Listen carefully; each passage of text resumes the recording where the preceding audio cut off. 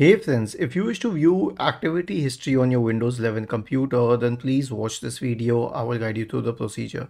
So first of all, you can check it through Event Viewer. Simply open Event Viewer and go to Windows Logs, and you will be able to check all the logs here. Though I don't do a lot of stuff, so that's why you won't find a lot of information.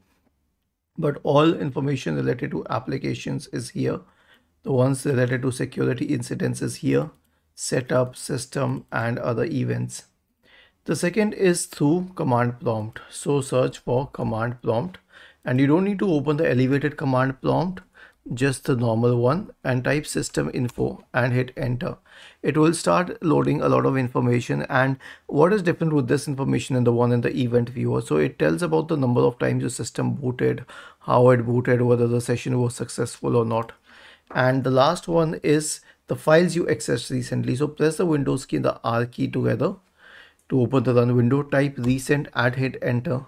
All the recently opened files will be mentioned here. Was this helpful? If yes, then please subscribe to the channel, and if not, then let us know in the comment section of this video on how we could help you further. Thank you for watching this video and have a nice day.